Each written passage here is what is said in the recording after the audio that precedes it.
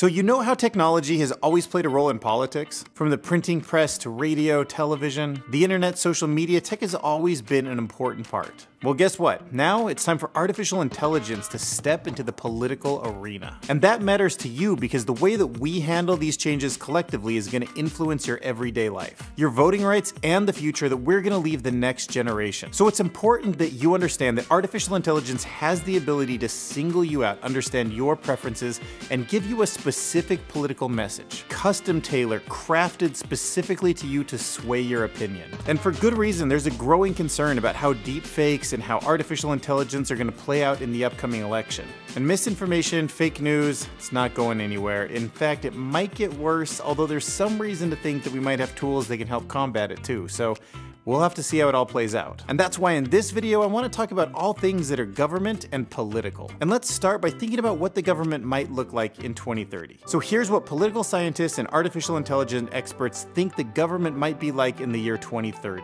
Now, they suspect that there'll be a lot of discord about where to draw the line on human augmentation. And that'll go along with issues of personal data and genomics. And some expect that owning your own DNA, the information that makes you you, will end up looking a bit more like property rights in the legal books, because that would give similar ownership like you do over your property and how you want to use that information. Some suspect that in 2030 the arts and culture programs will actually flourish, the government will be collecting a lot of taxes, there'll be a lot of fear of robots and jobs being displaced, and that human aspect might be emphasized again. And that might be paid for by something like a robot tax or an artificial intelligence tax, where incredibly wealthy companies become so grotesquely rich off the technology that there's sort of a pushback where they try to tax them more. Some people think there'll be a lot of nuance about where the government can collect data from and how it's used. For example, can they tap into a sewer system and pinpoint it to a specific building if there's a virus outbreak, something like that?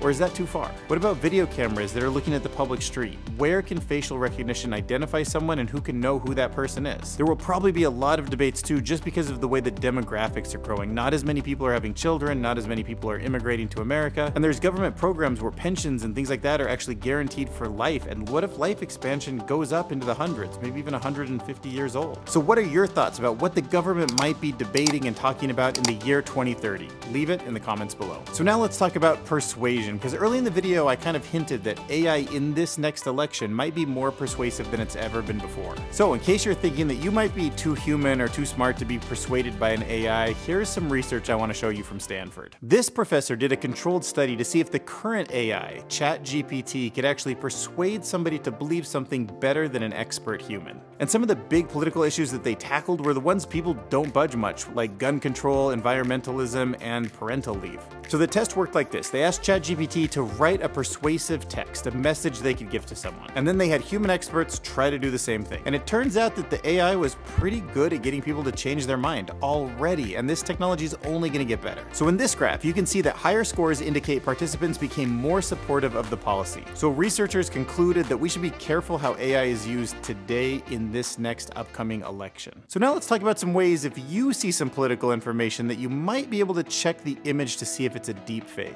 For instance, have you seen some of those photos that were fabricated by deepfakes of Donald Trump being arrested recently? So if you zoom in here, pay attention to the details and how the hand is constructed. Although this won't last forever, hands still are a bit tricky for most deepfake diffusion models. If there happens to be text on a sign and it doesn't look legible, that's another big red flag. Also, take a hard look at the background elements and the people. Do they really look like they have the right kind of depth? Do they blend together in any kind of weird ways that just don't seem natural? And that's not a foolproof plan, but just in case it's low-hanging fruit, you don't want to be caught just sharing something that's really obviously fake. And to be honest, the technology is moving so fast, I don't even know how long this will last for before it truly is above human recognition, but while it's still noticeable, pay attention. So as long as we're talking about where the limitations of AI should be in terms of what the government has control over, let's talk military for a second. So NATO is working on a very important agreement between the United States and China about where to draw the line on artificial intelligent military technology.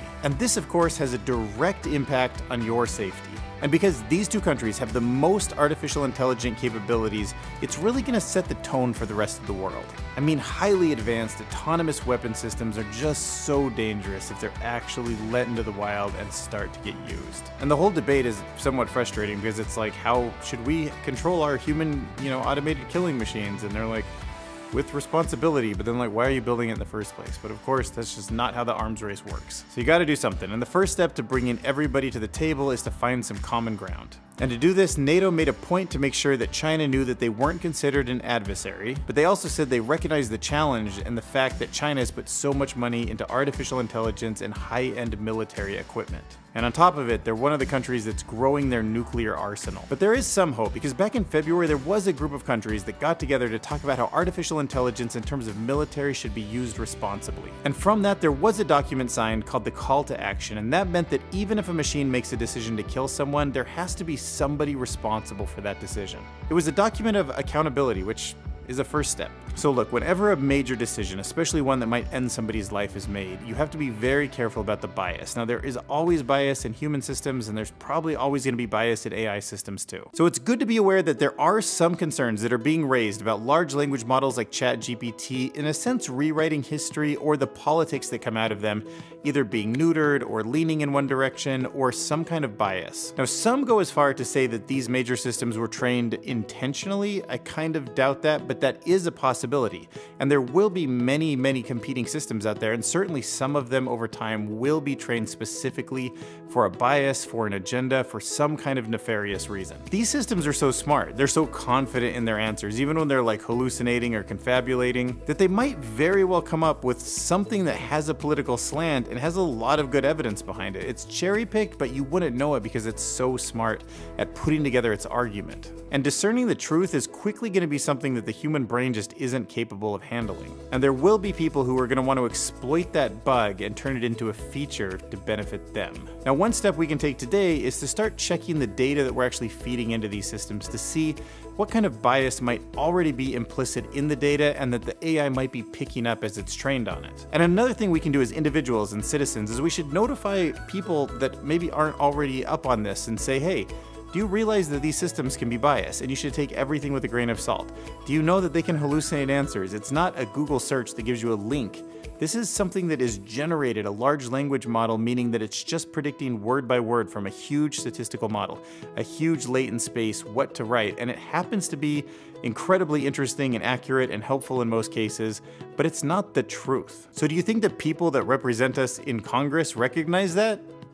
I doubt it, and I have now some evidence that shows me that I'm right. They don't know. So Fox News did this really interesting interview where they just started randomly taking people in Congress and asking them, how much do you know about artificial intelligence? And also, how confident are you? On 1 to 10, give me a number. And even though all of them recognize that the potential is so great that it could end humanity or it could create more economic growth than we've ever seen in the history of the country before, that they had basically no idea. Among everybody who was interviewed in that Fox segment, only one of them gave themselves a 5 out of 10, and that person had a computer science degree. Everyone else, significantly less than him. So the fact is, Congress has to deepen their knowledge about this. You should treat it like an existential crisis. I mean, step one, they should bring in advisors, they should spend more time on it themselves, but also we need to start thinking outside of the box of how do we integrate government into a much tighter system, something that moves much quicker, reacts much quicker, and has a good understanding of the risks and benefits. And the headline that Fox ran with was a quote from somebody who was like, I actually struggle to get logged into my Facebook. And we're like, you have members of Congress that don't know how to log into Zoom or Facebook. Okay, now you're gonna vote for AI bills? Great. But if there's a silver lining, it's good that they at least know that they don't know anything about AI and they're open to learning. So, you know, it's not like they were like, I got it all in the bag. That would have made me even more worried. So